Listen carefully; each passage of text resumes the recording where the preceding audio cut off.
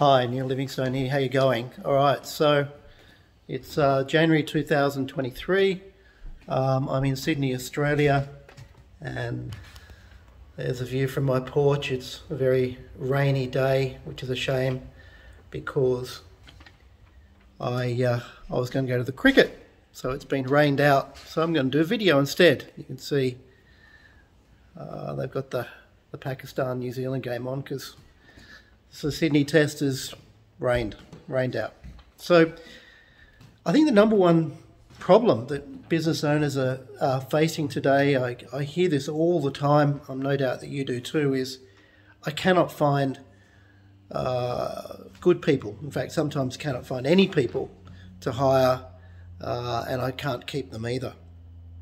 In Australia, and I think around the world, this has particularly been the case since COVID in Australia, where unemployment is at historic lows. I think it's at 3.4%. It's never been that low. We haven't had any immigration since COVID, and I've got logistics clients that have large warehouses, cannot find forklift drivers, pick and packers. I've got other clients that cannot find good salespeople, good marketing people, good finance people, and it's the same in the hospitality sectors as well. So I thought today I'd just do a short video and talk about the three parts to people, and that is the recruitment part, the onboarding part, and the retention part. The first thing I'd say is that in my experience, business owners don't see that the key reason why they struggle in this area is they just don't invest enough time in these three areas of managing people: recruitment, onboarding, and retention. They're bad at it, and they're bad at it mainly because they just don't invest the time that you need in this area. It's a time-intensive area, people. It's probably the hardest part of almost every business, and you need to work at it continually. So even in the good times when there are lots of available people, lots of business owners struggle at recruitment, at onboarding, at retention, because they just don't put enough time and money into investment into their people.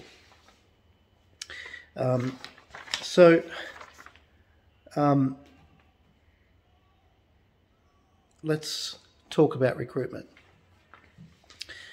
I don't think the old way of recruiting, when you have someone resigns or gets fired and you have a vacancy and you start the recruitment process at that point, that's gone. That's not working today. It may in the future, but right now what you need to be doing is running a continual recruitment process. You need to automate this process as much as you can. Obviously, the historic channels of Seek, and there are a few other online channels as well, and obviously recruitment agents.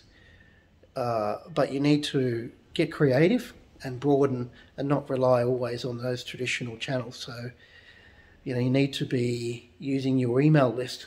You need to specifically go out there and say that you're hiring. You need to have that clearly on your website.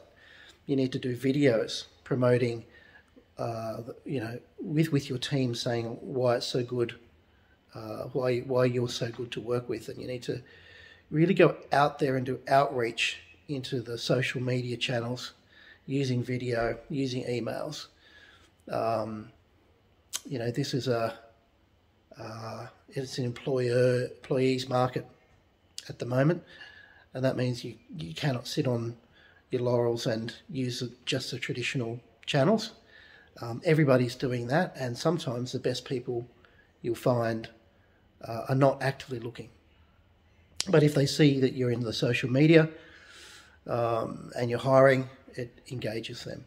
The next thing I'd say is the best way to make this as easy as possible is to have a really good reputation in your space, a good brand name, a good reputation in your sector, that people that work in your sector either for your competitors or wherever, know that you are a good employer. You know you are a good business. So you need to be building your business, building your brand, working on getting eyeballs on your business from a branding and reputation point of view, not just a customer acquisition point of view. You know, if you're a PricewaterhouseCoopers and you're operating in your space, you know, people know who you are, they know your reputation. If you're competing against them and you don't have that same reputation, all other things being equal, the person's going to take their offer, not yours. So that is the number one thing that you need to get handled going forward, and that will make employment, recruitment, onboarding, retention, while always, or certainly at the moment, difficult, it's going to make it less difficult. So yes, so run a continual recruitment campaign, not just through traditional channels, but multi-channels.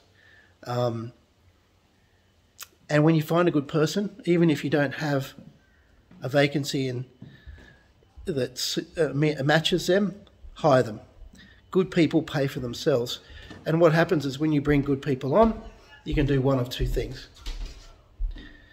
You can make space for them by clearing out a non-performer, or invest in that person, you know, until they pay for themselves, which, if they're good, it won't be very long. Next thing in relation to recruitment is,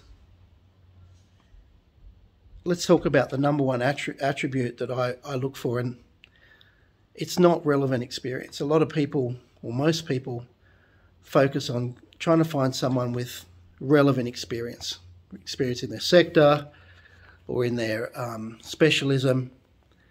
Look, that's great, but everyone's looking for those people. Those people typically are in demand, and you have to pay more for those sorts of people.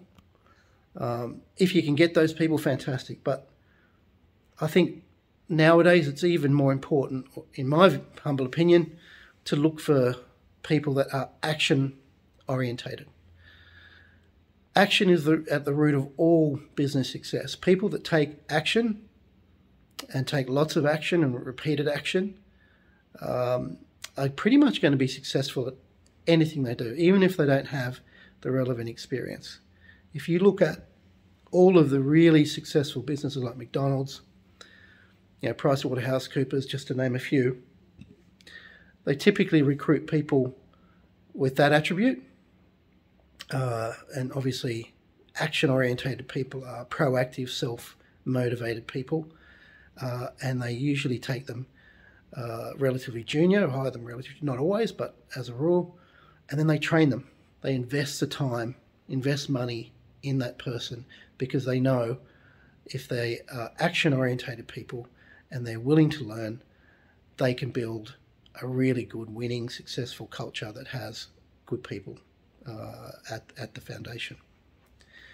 In my opinion, it only takes 2 weeks to work out whether someone's going to work out, because the only question, or the key question that I always ask is, are they action orientated? Are they willing to learn? If the answer to both those questions is yes, then even if they don't have relevant experience and don't know what they're doing, or they're taking the wrong actions, they're willing to learn. And the only ingredient that's missing is the management team and the business owners' commitment to invest the time to train them and to get them up to where they need to be, which, as I said before, I think is the number one reason why people struggle. They just don't do that, or they're not willing to do that. The other thing I'd say is, in relation to recruitment, the most important, or one of the most important parts to the recruitment process is doing your reference checks. I just can't tell you how much I've learned that over the years. You need to get 3 references from people that have been the direct bosses of the person you're hiring. It's amazing how much you learn when you do 3 reference checks, both good and bad. I've had things come up in reference checks that either A, have made me not hire that person, or B, have an upfront conversation with that person and set the expectations around that problem or issue or whatever it is that's come up in the reference check.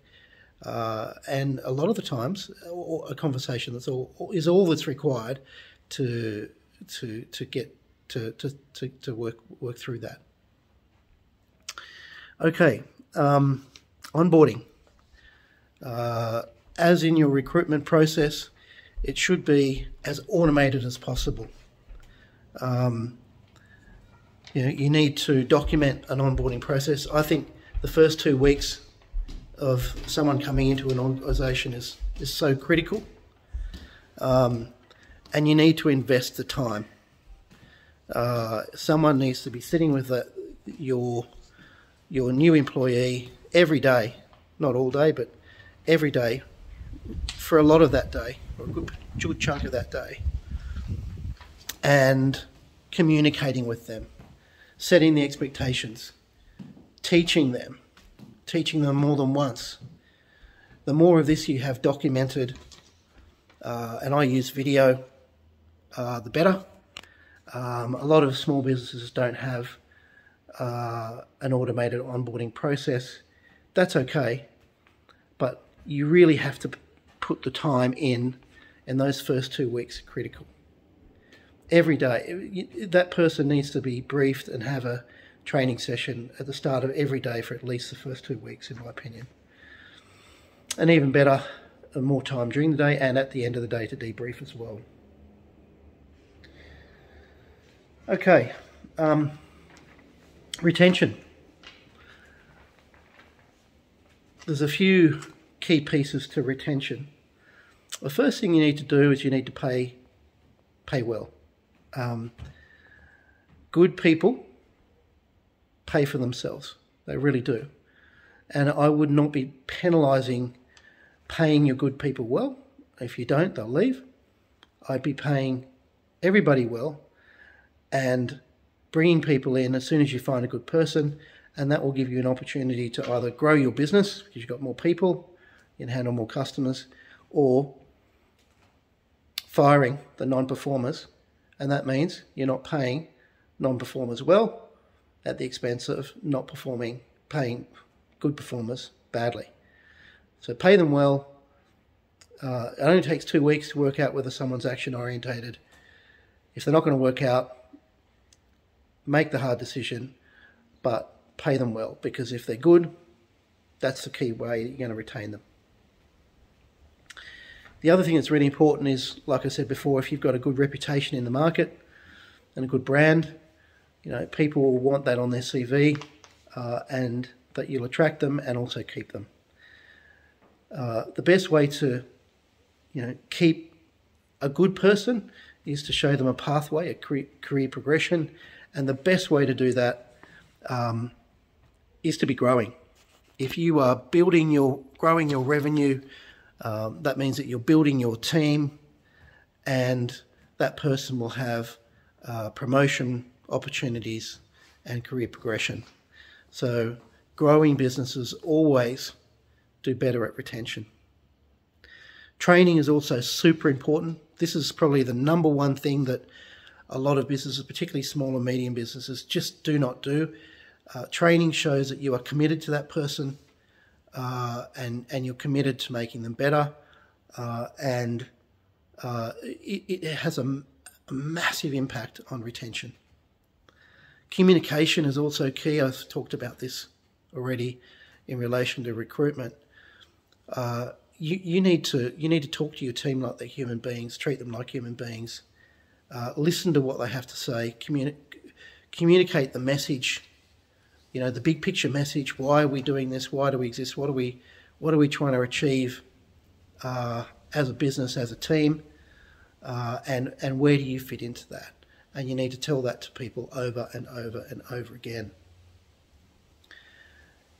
You need to ask for feedback as an employer from your people, and you need to take it seriously, and you need to take action in relation to the feedback that you get, to the extent that you can.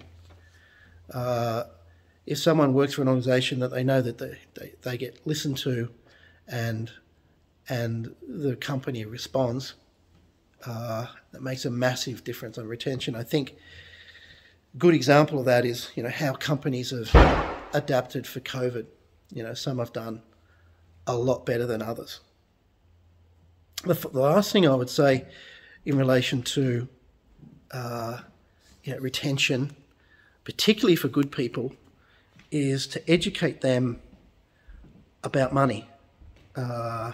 Talk to them about what they're trying to achieve in their lives with their money. How do they accumulate wealth? How can you help them accumulate wealth or hit their goals? They might have specific goals on their mortgage, property, whatever it is. And I think you should give them training in relation to money. It's amazing how many people have a lot of misconceptions about how to be successful with money and to build wealth. And if you are an employer that takes an interest in that openly with them, invests in them, gives them the training that they need, and tailors their remuneration, to help them, hit those life and money goals, you will really, no one does this, so you'll really stand out and you'll retain your team. All right. Hope that was thought-provoking, helpful. Speak soon.